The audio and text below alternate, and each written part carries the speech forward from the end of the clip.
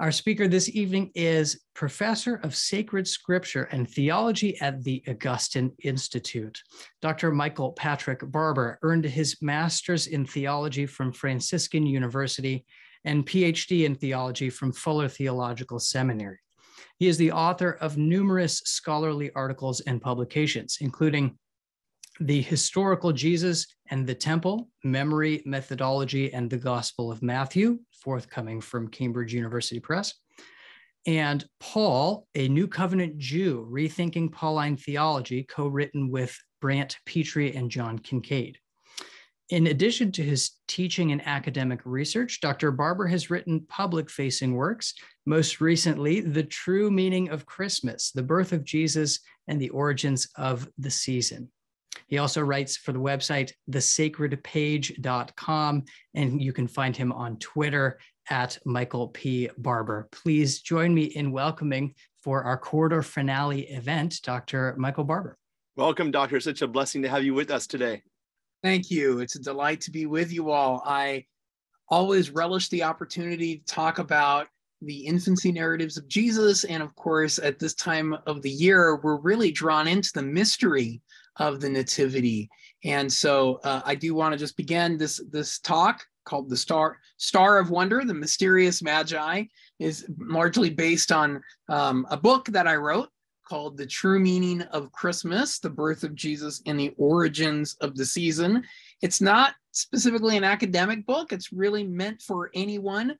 Every chapter begins with a Christmas song, a familiar Christmas song, sort of uses that as the launching pad for conversation about what is the meaning of Christmas. And then at the beginning, we talk about the biblical narratives. It's really most of the book. Then at the end, we talk about how do we know that the biblical story isn't simply mythology? Is this rooted in history in some way? Some people like to say this is just warmed over mythology or pagan thought. And I get into how did we end up celebrating Christmas on December 25th? How did we end up with Christmas trees? Who is St. Nicholas? What do we really know about St. Nicholas? He didn't punch any heretics. I'll tell you that, spoiler alert. But we do know quite a bit about him. There are some really old traditions that are really beautiful. And what ends up happening is in America is striking. A Protestant country ends up thinking that they need a patron saint. And so in New York City, you start seeing Protestants begin to honor St. Nicholas. It's a really remarkable story. And then I get into Charles Dickens and some other things, you know, the Crutch, why do we have Christmas lights, lots of other things. So I want to encourage you, if you haven't read it already, here's the book, The True Meaning of Christmas, The Birth of Jesus and the Origins of the Season. And we have a really nice hardcover edition. And my hope is that this is the time of year where you could talk to people about Jesus. And so many people want to have a meaningful Christmas. Right now is the time people are singing these songs, I'll be home for Christmas, if only in my dreams. I'm dreaming of a white Christmas, things like that. People are longing for homecoming and for family at this time of year. So many people are down during the Christmas season. I don't think we should feel down. I don't think that we should ever imagine that Christmas is unfulfilled or longing for Christmas is unfulfilled, because if we understand the meaning of Christmas in Scripture, if we root our understanding of Christmas in Christ's Mass, that's what Christmas means, then we can't be disappointed. And so this is the time of year you can talk about the baby in the manger. So if there's someone that's fallen away from the faith, if there's someone that you would love to be able to talk about the gospel to and you normally can't, hopefully this is a good gift at Christmas time for them. The true meaning of Christmas, the birth of Jesus and the origins of the season. And so in one of the chapters, I begin with a song I think many people know. Words go something like this: "O star of wonder, star of night, star with royal beauty bright, westward leading, still proceeding, guide us to thy perfect light. We Three Kings, traditional Christmas hymn. What is going on in this story? What is the star, and who are these figures that are advancing to Bethlehem? That's what this talk is really all about. And I hope to maybe answer some questions people have. And I believe the more you study the Bible, the more you fall in love with it. And so I hope that the more you know about the biblical story, and not just, myths about the biblical story, but the more we know about the biblical story itself, the better we'll appreciate it. So who are the Magi? Let's get right into it. Let's look at the story as we find it in the Gospel of Matthew. Of course, the account of the Magi only found in Matthew's Gospel. Matthew chapter 2, we read, "Now after Jesus was born in Bethlehem of Judea, in the days of King Herod the king, behold, Magi," there's that word. Sometimes it's they're referred to as wise men. Why is that? We'll talk about this in a minute. "Magi from the east came to Jerusalem, saying, 'Where is he who was born King of the Jews? For we have seen his star at its rising and have come to worship him.'" All right, so right there, I highlighted that word Magi. Magi is plural. It comes from a Greek word, magos. It's actually Magi through the Latinization of the word. Magos is a singular word. Who are these guys? What's going on with the Magi? Well, the word Magi has all sorts of connotations. There's just recently a book. This is a more academic book than mine. The Magi, who they were, how they've been remembered, and why they still fascinate. Eric Van den Eyck, published by Fortress Press, just came out this year. I just read it about 2 weeks ago.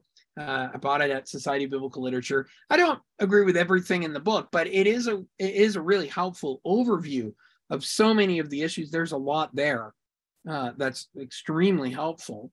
But, scholars, we always quibble with each other, and he's not writing from a Catholic perspective, so there's going to be some natural differences there. But who are Magi? Well, there are lots of different meanings of the term in ancient literature. Often they refer to priestly figures that came from Media that especially rose to prominence in the Persian Empire. So when people hear Magi, they often think of Persia. What a lot of people don't know is that Magi weren't just in Persia. They were also in Babylon. And I find this fascinating. In the book of Daniel, we actually find that Greek word in the Greek version of Daniel. We find the word Magi. They're grouped with the wise men. So wonder why we call Magi wise men. Well, this is why. In Daniel chapter 2, now this is the Greek version, so that's why it says LXX there. The 70, the Septuagint is the tradition, the legend that the Septuagint was translated by 70 elders.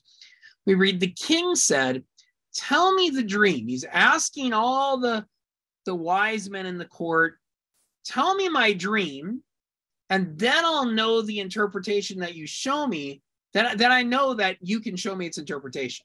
So Nebuchadnezzar is saying, "I had a dream. I want you to tell me the dream and the interpretation." And the people in the court are astonished. So nobody ever asked for this, right? I mean, it's one thing to tell us about your dream and we can interpret it to you, but we can't tell you your dream. That's going too far. We read, "The Chaldeans," the Babylonians, "answered the king, 'There is not a man on earth who can meet the king's demand. For no great and powerful king has asked such a thing of any wise man or Magi.'"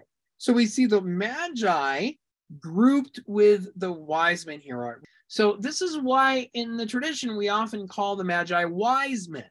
They're part of this larger group of skilled individuals, men with great knowledge, men with learning, right, in Daniel chapter 2. More broadly, we can quote here from W.D. Davies and Dale Allison. They wrote what is, in my opinion, the most significant modern commentary on Matthew, most thorough on the Greek text. Again, not written by Catholics. We're going to zig and zag in different places, it's still considered the most complete commentary on Matthew written by modern scholars. Who are Magi? More generally, Davies and Allison say Magi can often refer to those who possessed superior knowledge and ability, including astrologers, Oriental sages, and soothsayers in general. So not just, wise men, but people who had ability to know things. Now, you hear the word Magi, and we think of them as wise men. It's important to know, just for context, that Gentiles often saw Magi as charlatans. They dismissed them. But they're going to give me some secret knowledge about something. They can interpret dreams. These guys are frauds. And you see that in places like Plato, right? I don't mean the toy that kids play with. I mean the philosopher, the Greek philosopher, Plato, and other ancient writers. And one thing that's fascinating in ancient literature is we often see Magi being attracted to royal courts. They're often involved in political intrigue in some way. So that's significant because, of course, in the story in Matthew's gospel, who are they coming to look for? A king. And they're going to end up in Herod's court, right? So it sort of fits what we know about Magi. Now, when we hear the word Magi, you can hear magic, right? You can tell there might be a connection between Magi and magic. And in fact, in Jewish sources, Magi are linked to sorcerers. Right? So there are lots of different connotations here. Sometimes people see them as frauds, sometimes they're Persian priests, but they can also be associated with sorcery, which is, of course, a capital crime in Exodus and Deuteronomy. They're also linked, the Magi also linked with the occult, with demonic forces. You see that, for example, in the Dead Sea Scrolls, which, not the Dead Sea Squirrels, that's not as exciting. The Dead Sea Scrolls are these documents that were found in about 1947.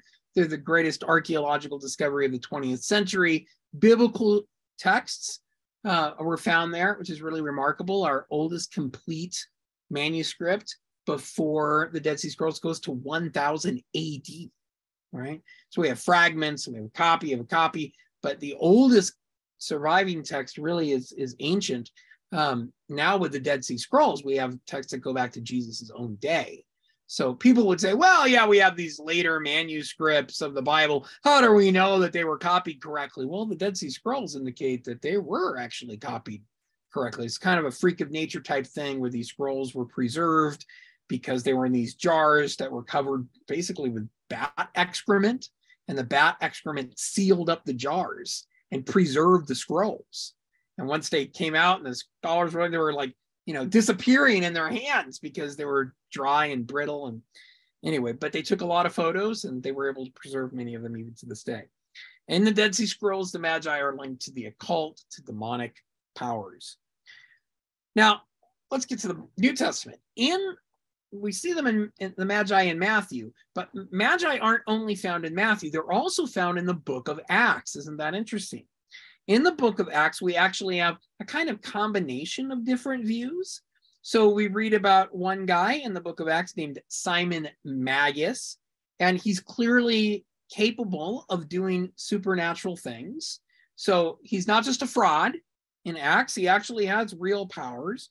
And then later in Acts 13, so Simon Magus is in 8, in Acts 13, we read about another figure, Elymas, who's described as, quote, a magician, literally a magi. All right, so here we have a magi. Who is he? He's a Jewish false prophet. So notice, you can be a Jewish magi. All right, so when we read the Gospel of Matthew, I think a lot of people just assume the magi are Gentile. Could they be Jewish? Well, it's at least possible, we'll come back to this, it's at least possible that they're Jewish. We know there were Jewish magi. From Acts, there's a magician, a Jewish false prophet. Now, interestingly enough, he's a magician. He's able to do amazing things. Paul later condemns him as, quote, full of deceit and villainy. We see that in this case, you have a magi who definitely has some kind of connection to supernatural powers, dark powers, but at the same time, he's a villain and he's full of deceit. He's a fraud on some level, right? So we have a kind of combination of these. So I've gone through all these different connotations of Magi in the ancient world. Remember, Matthew may have one of these in mind. He may have a bunch of them in mind. They may be combined, right? So there's a lot of different possible meanings of Magi. One thing that I'm going to insist on, though, is that the Magi in Matthew are most likely Gentile, right? Now, it's possible for Magi to not be Gentile. It's possible for them to be Jews, but there are some indications in Matthew's gospel that we should see these as non-Jewish figures. And here are a few things to consider. One, they're from the East. So their homeland is not the Holy Land. So that would seem to suggest, if you just describe people coming from the East, the natural reading would be that these are non-Jews. More interesting is who they say they're looking for. The King of the Jews. The King of the Jews, that's a very interesting title. Jews would not speak that way normal. In fact, in the Passion narrative, if you look at the story of Jesus' death in Matthew, it's the Romans who refer to Jesus as King of the Jews. Go to John's Gospel sometime, look up John 1, where we read about Nathanael. He doesn't call Jesus the King of the Jews. Nathanael is an Israelite. Jesus says, you are an Israelite indeed. Nathanael is a Jew, he's an Israelite. Nathanael calls Jesus the King of Israel. So there's a distinction there, right? King of Israel is the more common Jewish expression we see that you would use if you were a Jew. And so the bystanders at the cross, actually, who are Jewish, don't refer to Jesus as King of Jews. They refer to him as the King of Israel. And there are other passages here that use that expression. And then finally, of course, at the end of Matthew's gospel, we read that the whole thrust of the gospel is leading Jesus to send the disciples out to go to all the nations. Jesus says in the Great Commission, go therefore and make disciples of all nations. So many people have seen the Magi, thank you, Peter, that many people have seen the Magi as foreshadowing that Gentile mission. So I think they're most, and it says they went back to their own land, which is from the East. If they're Jews, that's probably not the way you describe it.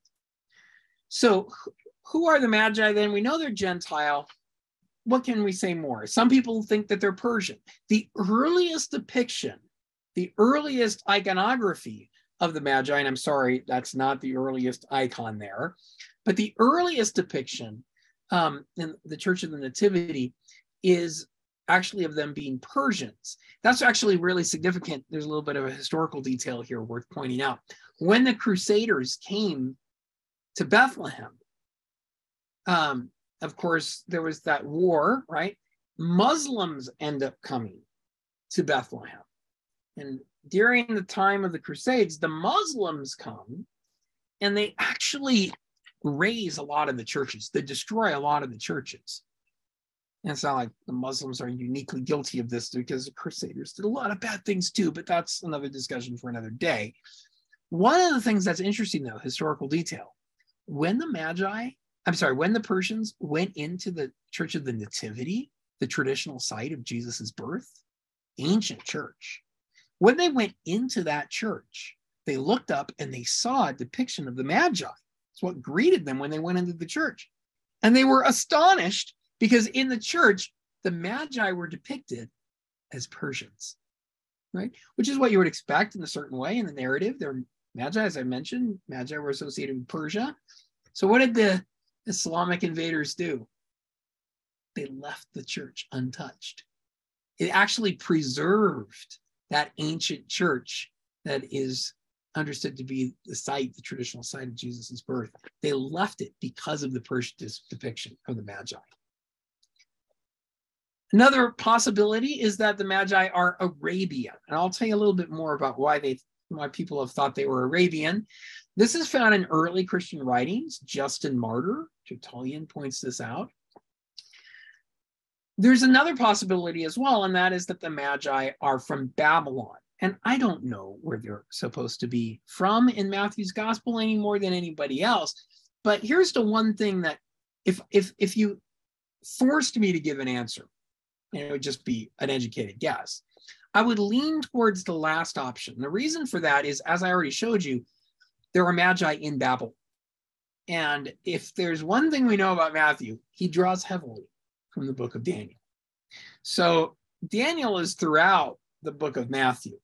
When he's talking about the destruction, when Jesus in the Gospel of Matthew chapter 24, he's talking about the destruction of the temple, he warns them about the desolating sacrilege as spoken of by the prophet Daniel, specifically quotes Daniel. So given Daniel's strong presence in the Gospel of Matthew, if you got Magi, you ask me, the most natural reading is that Matthew's implying they came from Babylon, especially since Matthew 1 talks about the Babylonian exile. But it doesn't have to be that way. There's no, de fide teaching on this. Biblical scholars are free to speculate about that. Let's talk a little bit more then about who the Magi are. All right, so the Magi are likely Gentiles. They are, whether they're Persian, whether they're Babylonian, there's always this occult, there's always this connection to paganism. And Gentiles were generally seen in Jewish tradition as worshipers of the stars. It's a really common way. By the Babylonian Talmud's time, it becomes standard. But I think even in Jesus's day, this would have been pretty common, that the Gentiles worship the stars. So that connection with astrology is also important there. And so what ends up happening is, in the early Christian interpretation of the Magi, we see a foreshadowing of what's going to happen in the Gospel of Matthew. What does Jesus do? What's the essence of Jesus's message? I mean, if there's one way to sum up Jesus's proclamation, it's what? Repent, for the kingdom of heaven is at hand. All right. In the Gospel of Matthew, it's always the kingdom of heaven. Not always, but most of the time, kingdom of heaven. So in the gospel, Jesus is coming to call us to change our lives. All right. Jesus loves us just the way we are, but he loves us too much to let us stay that way. Okay. And so it's significant to the early church fathers. We see this with Jesus and the tax collectors, for example. Jesus loves the tax collectors, but he loves them in order to change them, right? He loves them too much to let them stay in their sinful ways. And we see that with Levi, Matthew, right, in the gospel, who leaves that life which was recognized as impure. Tax collectors in Jewish tradition couldn't go into your house. They would render your house impure. That's how sinful they were. Normally, that doesn't happen with people. But tax collectors are almost in their own category. So, Origen, writing very early on, has a fascinating reflection on the Magi, which I think is worth highlighting here. Let's go back to the slide there. Okay, so this is now Origen. He's a very early Christian writer, so writing in the early 200s. This is what he says. Magi, and remember, Origen is an ancient Greek writer, so he's within the context of the ancient world. Magi are known to Origen, right? And when he's talking about the Magi, he's not like, who are these guys, Magi? He knows, right? He says, Magi are in communion with demons, and by their formulas, invoke them for the ends that they desire. Jewish text, as I showed you, Magi associated with the occult. Matthew's a Jewish writer. If you take off the slide for a second, one second, Peter, let me speak to everybody. If you were to run into Matthew, the author of this gospel that we're reading, and you were to say, Matthew, tell us about yourself. Matthew would say, I'm a Jew. Okay. Now, of course, Matthew follows Jesus. Of course, Matthew believes in Jesus, all right? But Matthew doesn't think that that means he stops being a Jew, right? So when Paul talks to Peter in Galatians at Antioch, he says to Peter, we are Jews. He doesn't say we were Jews. In the book of Acts, when Paul's on trial, He says, I am a Pharisee. He doesn't say I was a Pharisee. Some people read some things that he says in some of his letters to imply he's no longer a Pharisee, but that's not what he categorically says in the book of Acts. According to Acts, he is a Pharisee, right? And this is true of friends of mine today. Rosalind Moss, who's now Sister Miriam, you may know of her. She doesn't say, I'm no longer a Jew. She still thinks she's a Jew. She just believes that everything that Israel was longing for is fulfilled in the Messiah. So Matthew is, I don't like to think of Matthew, the big problem is every year we celebrate the conversion of St. Paul. And that's not itself a problem. Conversion is a very important thing. But when people hear conversion, they think, oh, he's changing religions. Paul would never think of it like that. He believes in what the scriptures of Israel have announced. He doesn't think he's changing religions. That's not his. Some people point to a passage in Galatians where Paul says he advanced in Judaism, but there's all kinds of problems with that. Judaism doesn't mean like a religion in that context. Talk about that maybe another lecture sometime. But Matthew's a Jew. And so as I showed you in Jewish texts, what did we see? Magi are linked to the occult, to demonic forces. So it's probable in my mind that that's in the back of Matthew's mind. Origen picks up on this and he says, Magi are in communion with demons and by their formulas invoke them for the ends that they desire. And they succeed in these practices so long as nothing more divine and potent than the demons and the spell that invokes them appears or is pronounced. But if anything more divine were to appear, the powers of the demons, thank you, would be destroyed. Now, I put this in red and in italics so it'll really stand out. Origen says, the effect of Jesus's birth was that the demons lost their strength and became weak. Their sorcery was confuted and their power overthrown. Accordingly, when the Magi wanted to perform their usual practices, which they had previously effected by certain, thank you, charms and trickery, they tried to find out the reason why they no longer worked, concluding that it was an important one.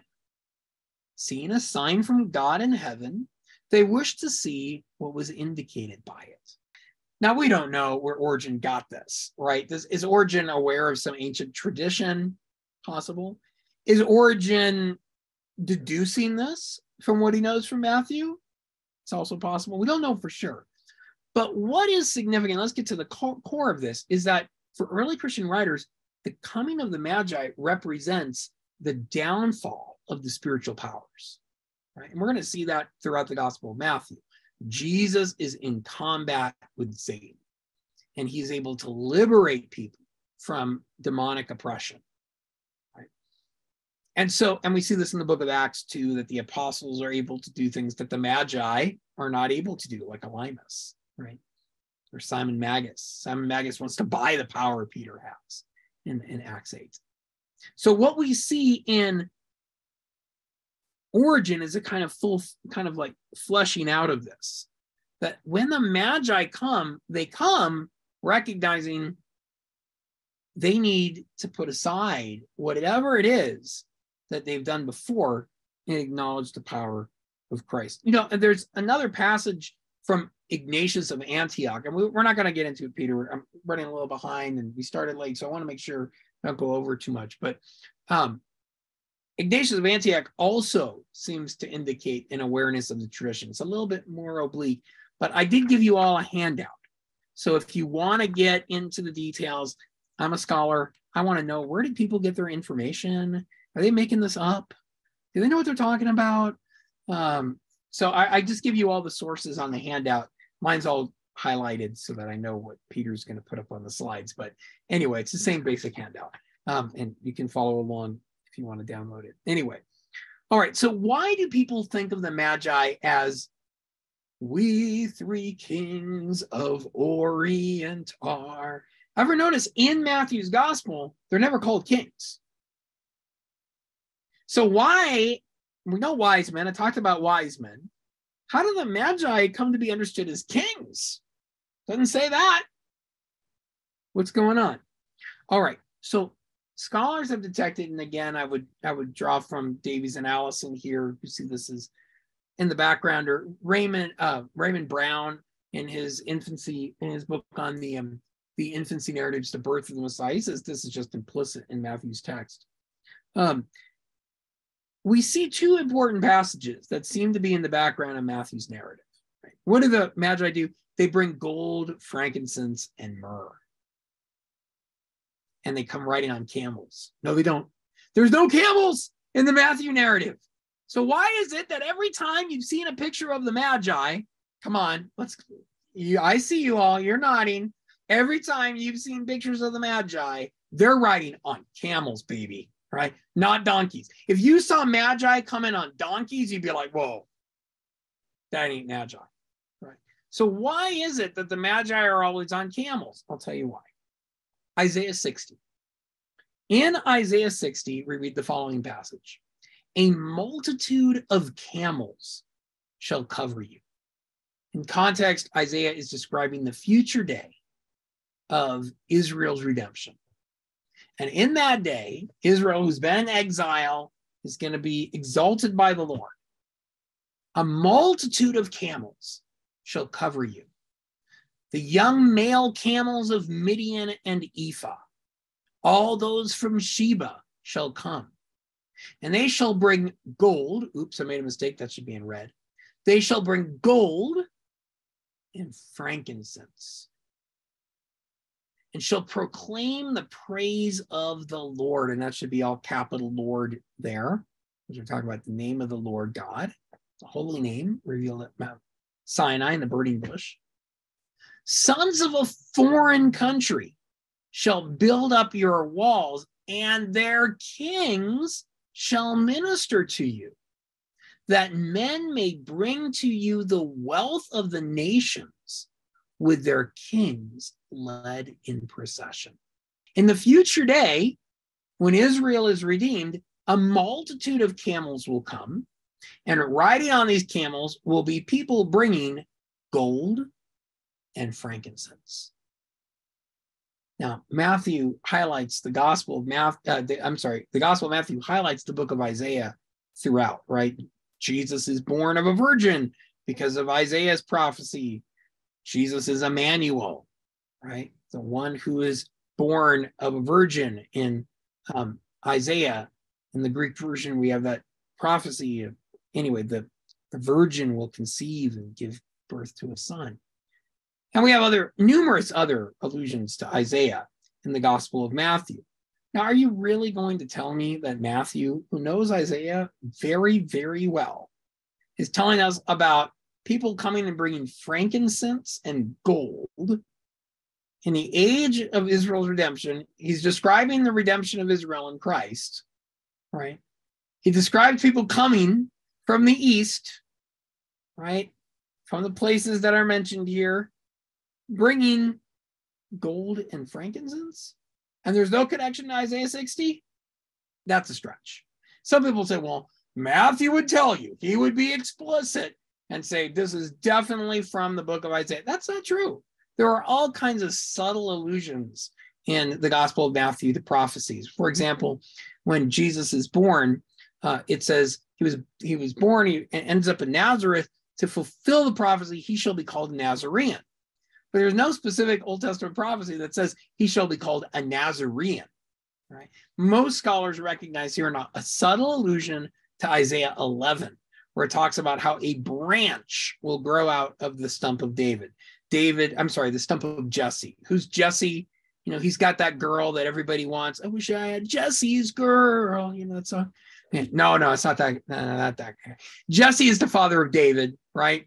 And it looks like in Jesus' day, it looks like there are no more Davidic kings. So, and even in Isaiah's day, it looks like the tree of Jesse, the family line of Jesse, has been cut down. A branch will come out. In Hebrew, that word is netzer. So what do you call a person who's from Netzereth, Nazareth, a Nazarene? So there's a very subtle allusion, it seems, to Isaiah. And we could talk about many other passages that are very subtle in Matthew. Matthew doesn't always do subtlety. He's very explicit in some places. In other places, he's more subtle. All right, another key passage, though, is from Psalm 72. In Psalm 72, we read, "May the kings of Tarshish and of the isles render him tribute. May the kings of Sheba and Seba bring gifts. May all kings fall down before him and all nations serve him." Now, if you actually look at the Greek between Psalm 72 in the Greek version of the Old Testament, and which is Psalm 71 in the Greek version of the Old Testament, and you look at the story of the Magi in Matthew 2, there are numerous echoes between the two. So in Psalm 72 in the Greek version, it says that the kings offer tribute, they offer gifts. And that's the same word that's used in Matthew's gospel, right? They came and they offer. We also read about gifts, Dora, it's actually the same Greek word. In Psalm 72, it actually says that they fall down. The Greek word there is from proskuneo, which means to worship. It's the same word that's used in Matthew's gospel, right? And in Psalm 72, then we have this image of these people coming to render gifts to the Son of David. That's who Psalm 72 is about. Okay? So what's interesting about this is that you have two passages that talk about people bringing gifts. There are lots of parallels between Psalm 72 and what happened. Psalm 72 begins a Psalm of Solomon. It's a psalm that seems to be about, or it's at least connected to, the Son of David. Jesus is the Son of David in Matthew's gospel. So on the one hand, you have these people coming to render to this figure who is who? The Son of David, the royal son, the Messiah. What's interesting is in Isaiah, when you bring gold and frankincense, who are they bringing it to? Ultimately, they're coming to worship the Lord, the God of Israel. Who is Jesus? Well, he's the Son of David, but he's also Emmanuel. He's God with us. And I don't have time to get into all of this, but it's very clear in the Gospel of Matthew that Jesus is not just a human Messiah. At one point, he says that the day will come when people say, "Lord, Lord, did we not do all these great works in your name?" Lord, Lord, the double use of Lord, Lord in the Greek Old Testament is only used for the God of Israel. So the simple word kurios, Lord, can be used to describe God, but it can also be used to describe any human king. But what Jesus does is he applies Lord, Lord, the double use of Lord, to himself. And there are lots of other indicators that in Matthew, Jesus is something more than just human Messiah. If you want to go more into that, you can go online on YouTube. I have a ton of short videos based on my book on Christmas, a ton of them. And they're just like short 5-minute videos. And I have a whole treatment of Christ as Lord. And I show you some of these passages. All right, so Isaiah 60, they're coming to worship the Lord. In Psalm 72, they're coming to honor the Son of David. Jesus is both. Right. And who is it that comes? In both places, it's kings. And actually, the Magi could have had some kind of royal background. So, you know, they often have authority, not kings in the strictly literal sense. You should also remember that King Herod Antipas was a king in the strict literal sense in Jesus's day, right? He was kind of like a puppet king. Tetrarch would be a better term, but he could still be called king, right? So king can be a loose term there. So in the tradition, this is why the Magi aren't just described as wise men, like Magi are in Daniel, they're also kings, right? Because of the implicit Old Testament connections. And that's also why they're on camels. Right? So what do they bring? Well, what else can we say about the Magi? First of all, in the tradition, they're often described as 3 kings. Matthew never says there are 3 kings. How do we know there are 3 kings? Well, people say, well, because of 3 gifts. Well, actually, the earliest writer to say there were 3 Magi is actually Origen, And Origen doesn't base his view that there are three magi on the fact that they have three gifts. He bases it on the idea that the story of Jesus and the magi visiting him is based on three pagans who come and visit Isaac in the book of Genesis. So that's why Origen thinks there are three of them. Later on, church writers will say, well, there are three gifts, so there must be three magi. It's not necessarily the case. What can we say about the gifts? The gifts are gold, frankincense, and myrrh. And the early church fathers see great significance in these three gifts. Gold is typically understood to point to Jesus' divinity, his royalty. Frankincense. What is frankincense? A lot of people don't know what frankincense is. Frankincense is just incense. Just take frank off of it. It's just honest incense. Just kidding. It's not honest, but it's frank incense. Anyway, incense is associated with what? Worship. Right? So gold for royalty, for Jesus as king, as divine. Frankincense to worship, so points to Jesus' divinity. And myrrh.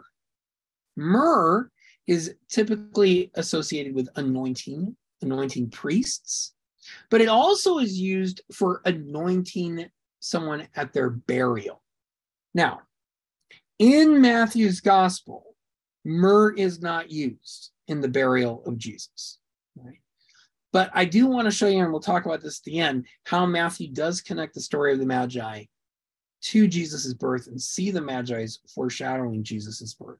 So church fathers will see the myrrh as pointing towards Jesus. I'm sorry, not Jesus' birth, Jesus' burial. Right? So we'll see how Matthew points at the end here to the connection between the Magi and their coming and Jesus' death, the passion narrative. So church fathers will see the Magi and their giving of myrrh as a symbol of Jesus' coming sacrificial death. Now, the first source to name the Magi is an Egyptian source, dates to the 500s. Bethusaria, Melchior, and Gaspar are the three names that are given. And they show up also on a mosaic of a church in Ravenna. There you can see the image, Balthasar, Melchior, and Gaspar. Now, some people want to imagine, well, yeah, we know then. Here, okay, it's 500, but it's fine. You know, we got the three names. Names kind of change over time, and we're not really sure where all the names come from. But in Syriac sources, interestingly enough, there were actually 12 magi, not 3 magi. So you can see the early Christians are trying to learn more about them or think through who these figures were. The overriding tradition in the West is summarized by Pseudo-Bede. People used to think this was Venerable Bede, but we know now it wasn't written by him. But he sums up the Magi this way, and this is why the Magi look the way they do in all the nativity sets that you've seen. Bede says, the first is said to be Melchior, an old man with white hair and a long beard, who offered gold to the Lord as to a king. So they see gold, royalty. The second, Gaspar by name, young and beardless and ruddy complexioned. Let's go to the next slide. Honored him, thank you. Honored him as God by his gift of incense. You see the incense as a sign of worship, pointing to his divinity, and oblation, the sacrifice, worthy of divinity. The third, black-skinned and heavily bearded, named Balthasar, by his gift of myrrh, testified to the Son of Man who was to die. So here you see all these traditions kind of come together, the myrrh pointing to Jesus's burial here. And what people want to do is recognize how the Magi foreshadow the Great Commission. So the Magi come from all the different peoples of the world so that we can see how all the peoples are drawn to Christ. Now, what about the star of wonder? People have wondered about the star. Let's take a look at what Matthew actually says about the star now. We read, for we have seen Magi come to Jerusalem. They say, we have seen his star at its rising and have come to worship him. And when they had heard the king they departed, and behold, the star which they had seen at its rising went before them until it came to rest over where the child was. When they saw the star, they rejoiced with exceedingly great joy. I'm quoting here. You might be wondering where the translation is. This is a new translation of the Gospel of Matthew. It's called the Catholic Standard Version, and it's a big project that the Augustine Institute is heading up, and I'm very heavily involved in the translation project. We're doing the whole Bible, and we've finished Matthew. This will be out for Word of God Sunday, and anyway, working through all the books, but at least people can see Matthew. Hopefully it's a translation that will make it easier to hear the Lord speak to you in Scripture. But what is a star? So some people have tried to interpret the star as like an actual natural phenomenon. And that really goes back to more recent times where, in the early modern period, people were thinking more about stars and comets and things like that. But the reality is, this is no ordinary star. So people are like, well, it's Halley's Comet. Or, there's some event that you can trace on the calendar. There's whole documentaries about this where they say, okay, and we know it's this constellation of planets, and this was the star. People who tell you these things don't know what they're talking about. It sells videos, but this is not the way. It's always astonishing to me, but this is not the way that the early church fathers read the story. Okay, so let me read to you from John Chrysostom. This is John Chrysostom. He's talking about what is going on there. You see an image of John Chrysostom. He points to the oddity of the story. He says, you know that a spot of such small dimensions could not possibly be marked out by a star. Let's say I'm inviting you all to my house. All right, I want you to come to my house. Here's the star my house is under. That's not going to work, okay? I can't give you directions to my house by telling you to look up in the sky, and it's the one under that one right over there. That's what Chrysostom is saying here, okay? So Chrysostom, okay, we can go back to the slide. You know that a spot of such small dimensions could not possibly be marked out by a star. For by reasons of its immense height, way in the sky, it could not sufficiently distinguish so confined a spot and reveal it to those who were desiring to see it. How then, John Chrysostom says, tell me, did the star point out a spot so confined?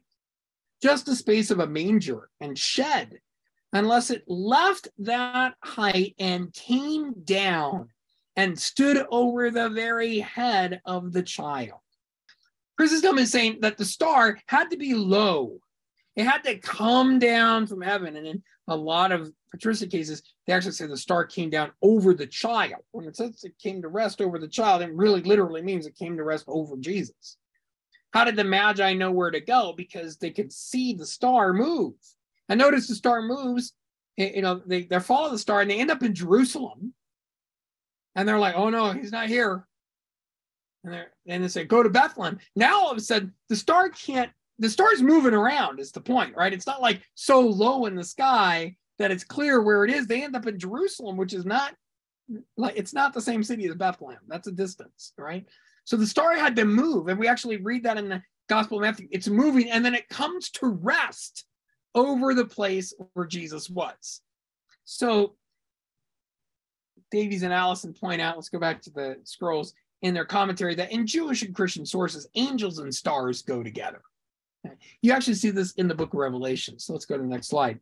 In the Apocalypse, Jesus says, as for the mystery of the 7 stars, which you saw in my right hand, and the 7 golden lampstands, the 7 stars are the angels of the 7 churches.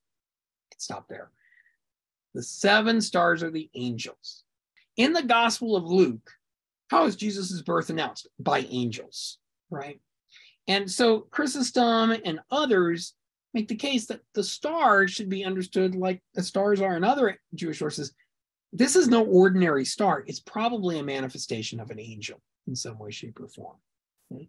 But there's another thing to say about the star.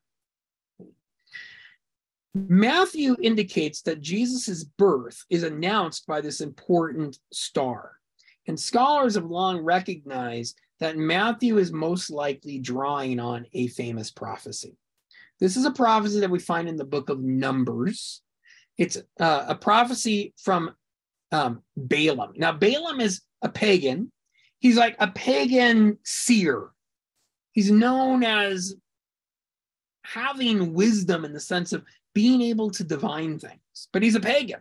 So he's like a pagan who's a prophet, and he is a legitimate prophet. He gives legitimate prophecy. And Balak, this evil king, wants Balaam to curse Israel. And he says, all right, I'll pay you. So Balaam, all right, he's got no scruples. He takes the money. And then when he goes to curse Israel, I bless you, and blessings come out. And Balak is so frustrated. It's like, I paid you to curse them, and blessings come out. And Balaam's like, I'm sorry, I can't help it. I'm a prophet. And, in other words, he can't control what he says. His prophecies aren't from him. They're from the Lord. And this is the climactic moment. He's like, okay, Balak's like, that's it. He does it one time, blessing. Second time, blessing. Third time, Balaam utters this famous prophecy. I see him, but not now. I behold him, but not near. A star, he says, shall come out of Jacob, and a scepter shall rise out of Israel. It shall crush the forehead of Moab and break down all the sons of Sheth. Edom shall be dispossessed. Now, this was an extremely popular prophecy in Jesus' day. We see this in the Dead Sea Scrolls. In the Dead Sea Scrolls, this was a passage people went to and they read as a messianic oracle. You see this, for example, in a work called the Damascus document. Go back to the slide. That's a picture of the Damascus document itself there, this fragment. And there we read, the scepter is the prince of the whole congregation. Who's that? It's the prince who's coming. It's the Messiah.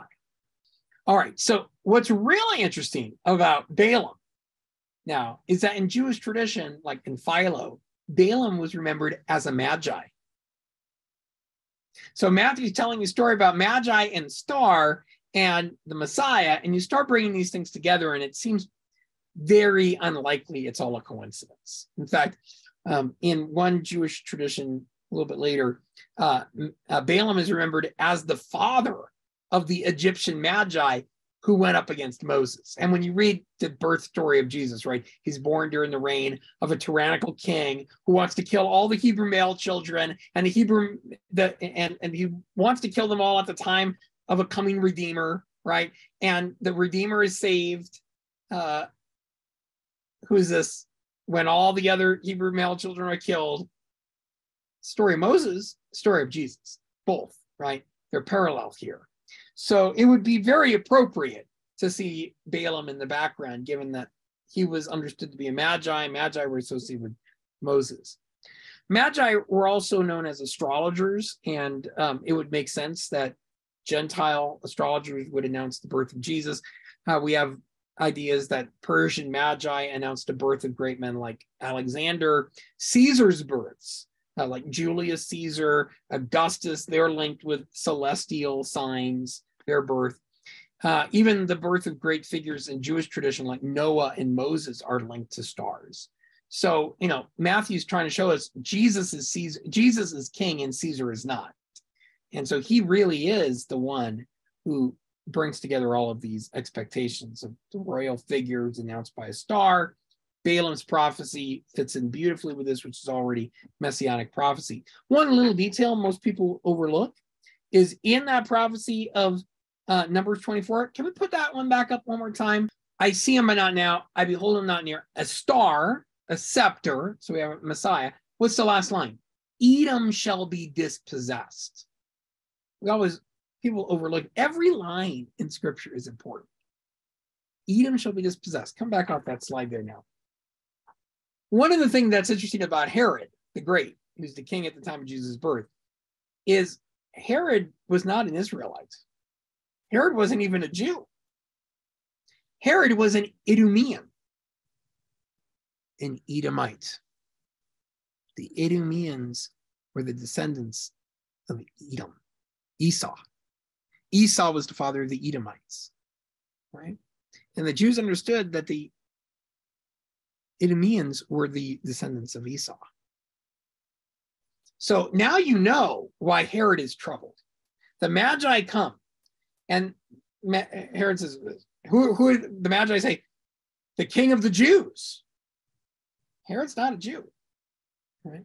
In fact, Antigonus the Hasmonean, according to Josephus, said that Herod was an idiot, an Idumean, that is a half-Jew, not a real Jew.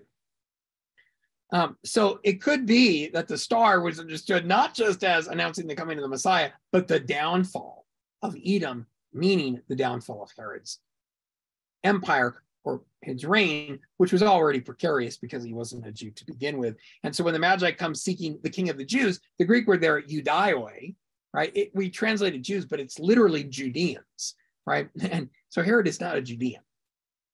So maybe that's part of the story. All right, last thing I want to say about this great passage, that is, I want to talk about the way it points to Jesus' death. Just very briefly, we see that when the Magi leave, of course, we have the slaughter of the innocents. And there are lots of parallels between the Magi story and the Passion narrative. Can we just go to the chart there that I put together? Let's just skip that. In the Magi story, what happens? The Magi come looking for he who is king of the Jews. In the Passion narrative, they ask, are you indeed the king of the Jews? In Matthew 27, hail, king of the Jews. When he's crucified, this is Jesus, the king of the Jews. And another key theme is in the Magi story, what does Herod do? He gathers together the chief priests and the scribes. And he wants to know, where is the Messiah to be born, according to them. Well, guess what? Throughout the Passion narrative, you have the chief priests and the elders, and what happens? They're gathered together, same Greek verb. Or you have the scribes and the elders, and they're gathered together at Caiaphas's house. Or in Matthew 27, the chief priests and the elders are gathered together before Pilate. So the gathering together of these experts in the law and these leaders points forward to Jesus' death. So the Magi are reminders of the cost of discipleship. What do? They leave behind gold, frankincense, and myrrh. According to Origen, no more will they practice their dark arts, right? And that's Christian tradition. Let's go to the last slide, Peter. Last slide from Leo the Great. Leo points out that in the gospel narrative, it says that the Magi figured out that Herod was on to them and wanted to use them to kill Jesus. So they went home, quote, by another way. This is what Leo the Great says about that. Love this commentary. It was proper that now believing in Christ, they should not walk through the paths of their old way of life, but enter upon a new path and abstain from the wanderings they left behind. What do the Magi do? They come home by another way. And that is a lesson to all of us, right? We are to be changed when we encounter Christ. And Matthew doesn't say what Origen says, that they gave up all their dark arts and things like that. But it does seem that they come to recognize the truth, that the true king is born in Judea, and they honor him, foreshadowing the Gentile mission. And all of us Gentiles who come to worship Jesus. Now we recognize that that revelation is going to involve a call to suffering, right? And we see that foreshadowed in the story of the slaughter of the innocents. The revelation of the Messiah also comes with suffering. And so Jesus' ultimate revelation of his work of redemption comes on the cross through his suffering. We too are going to be called to go home a different way after encountering Christ. And I think that's what the Magi teach us. All right, I could say a lot more, as you can imagine, but I went over a little bit. I started late, though, so I did go over. Doctor, you're great. We love it. We love it. We really appreciate you spending time with us this evening. We know you're quite busy. You got your hands in lots of projects and 6 kids at home too. Yeah, that's wonderful. Last time you checked, right? Yeah. So, but it's great to have you with us, Doctor, as our finale, the culmination of our first quarter of our curriculum here as we prepare for the coming of Christ in the flesh. It's just a blessing to cap all of this off by spending this time with you, reflecting on the gift of the Magi. And if I know we started a little late, so I know, and with 6 kids at home, I don't know how your schedule's looking, but would you have just a few minutes to stay with us? Yeah, we can sit. Yeah, definitely. Just on the timing of this story, did the Magi come at the time of the birth of Christ or later? Some folks have heard, different versions of the story. Sure. Yeah, it does not seem that they're there the night of Jesus's birth. Why do we think that? Well, when Herod instructs the Magi, he actually questions them, and in the Greek, it's like he's interrogating them. He really wants to get the details right. It seems that it's been a while since they've seen the star. And the star announces Jesus's birth. And so he has all the children 2 years and younger killed. So it's been some time since Jesus was born. This is not the night of the Nativity for almost certain, right? So it's going to be later than that, up to 2 years. We just don't know. Doctor, the question come in, why did they come to worship Jesus in the first place? If the Magi are not Jews, why would they want to worship the King of the Jews? Right, that's a great question. Well, it would seem that what Matthew wants to indicate is that the Magi recognize that this is a unique figure because he has a unique star that announces his birth, right? So the appearance of the star is really significant. Now, I just got to say, we don't know for sure. Matthew's a Jew, we know that. And we know that there are Jewish connections between that prophecy of Balaam and the Magi. And so Balaam and Magi are connected. So there are these later traditions that the Magi actually somehow knew of Balaam's prophecy because they were related to him. That's fascinating, very interesting, very creative too, possibly. We don't know more than what the New Testament tells us. Now, it does say that they came and they worshiped him. Now, that word that's used for worship, proskuneo, doesn't have to mean adoring God. It can simply be the honor that you give to a king, right? So it's hard to know exactly what the Magi think they're doing, right? Just on its own by that one word.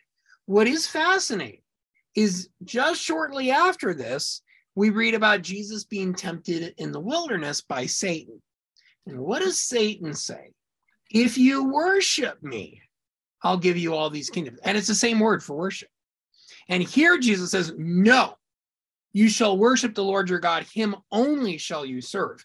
And in that passage, proskuneo is used to describe the worship that is only given to God. So in Isaiah, the people who come and bring frankincense and gold, they're coming to worship God, right? The Lord. And so that Matthew thinks that when the Magi come, I think he's got that passage in the back of his mind. And I think it's very clear Matthew understands Jesus is God. He's the Lord, the God of Israel. And in other places, the disciples worship Jesus, and they're not just treating him like a king. There's more to it than that, right? He's more than just a human figure. In fact, in the narrative, Jesus already described as Emmanuel, God with us. Is it possible that the Magi were worshiping Jesus and they don't really see him fully for who he is? But Matthew understands in light of the resurrection that this has greater significance and points to Jesus' divinity.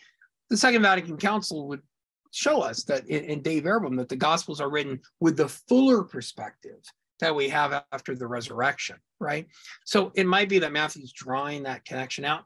It's a little hard to say for sure. Can't really get inside their heads. Matthew doesn't really tell us what they're thinking. So this is stuff that we can speculate about and reflect on. And it's what you can think about for 10 Hail Marys when you pray in the Nativity, the mystery of the Nativity. Think about that for 10 Hail Marys. You know, there's not enough Hail Marys to think about all the things that you can think about during the mystery of the Nativity. Doctor, just a follow up on that, regarding the possibility that they had some other knowledge, some way of coming to know who this was. Question comes in: would the Babylonian wise men or Magi have had access to the writings of Daniel, and would that have given them an understanding of the coming Messiah? Matthew might think so. I don't know. We're just, speculating. So we just don't know. And, it's not just what would have happened. It's what does Matthew think? And, right. What people are never satisfied with what we get in the gospel story. I've tried to give you a lot of things to think about that are actually rooted in the gospel story. Like, for example, the connection with Balaam. I think that connection is pretty strong. That's pretty cool. Yeah. And the star, the prophecy there, which was so important to Jews in Jesus's day. So I've tried to give you stuff to think about. People aren't satisfied with that, and they want to get into details. So they'll look at, the private revelations of various mystics that are not inspired. They're often not written by the people that they're attributed to. They often are contradictory too. So like you read, Mary of Agreda and you read Catherine Emmerich, and they don't always, they're contradictory, right? You can't just reconcile them, right, in some way. So this is why the church doesn't endorse, like Anne Catherine Emmerich's visions they were excluded from her canonization process. And there are really troubling things where she just doesn't understand the geography, or where she says that, she says something to the effect that people with black skin are black skin because of the sin of Cain, and that all the noble races are light-skinned. She didn't say that. I don't think Anne Catherine Emmerich said that, but the guy who wrote it all down and edited stuff, he put a lot of his own ideas. We know that guy who wrote those visions down was actually a German nationalist later. So, yeah, I got to be careful with those private revelations and these apocryphal stories and things like that. So, yeah. Wow. Yeah. Thank you and it's incredible to see the different subtleties that you're bringing out in Matthew, when he's not being obvious. I love your point about connecting the star and the angel, because of course a lot of us have a Christmas tree topper. It's one or the other, and it's cool to see that they're actually signifying probably the angel reality. Or the star. That's right. You put an angel or a star at the top of the tree. Well, maybe it's both, right? And that actually is rooted in Christian interpretive tradition, that the star was actually an angel in disguise, right? So that's why it's kind of there. It's an either or of the angel or the star. That's great. Sister Margaret Therese is asking about your connection to Isaiah 60. If Isaiah mentions kings from Midian, Ephah, and Sheba, could the three Magi have been from there? Right. I meant to mention that. So some people think they were from Arabia because of that reference there. So there are just lots of ways you can connect them to different places, and we just don't know. I mean, and you got to understand too that in Jesus's day, places that are mentioned in the Old Testament are understood as symbolic of places in the New Testament, right? So Edom is actually a reference to Rome in rabbinic sources, right? How does that work? Edom is not Rome, but it becomes a symbol of Rome. And so that happens in lots of other ways too. So you got to be careful about, it's not just what does the text say. Remember, Vatican II says we need to interpret the text in light of the context in which they're written. And so when Peter talks about she who is at Babylon, right, in one of his letters, he's not talking about the actual Babylon. He's talking about Rome, because in Jesus's day and Peter's day in the New Testament times, for Jews, Babylon could also be a symbol of Rome, right? So it's hard to know how to put together some of these sources. It's a bit of a mystery. Doctor, this has been fantastic. We know you got to get back to your family. We very much appreciate you being with us. We're going to link, Pat is asking if we can link the title of your book to our follow-up email. We certainly will do that. Oh, please do that. I would appreciate that. Please do consider this as a Christmas gift. My real heart is for And we've really tried to make the books available. You can also get paperbacks. You can get bulk paperbacks from the Augustine Institute at Catholic.market. So you can get, like a box of them at a real low price. Parishes give them away at Christmas time. Last year, we went through 150,000 copies. So it's great. People, and this is the second printing. So the second printing has some new pictures and charts and a few more details and footnotes and things like that. So I updated it a little bit. And the hardcover is really nice. They did a beautiful job. Even the cover has this nice title on it. But my hope is that, people will buy the hardcover because people are more likely to read a hardcover. So if you give it to somebody who's maybe kind of not sure about what they believe, or maybe they've got questions about, is the story about Jesus just mythology or whatever, hopefully this book will help address those things and give you an opportunity to share the faith.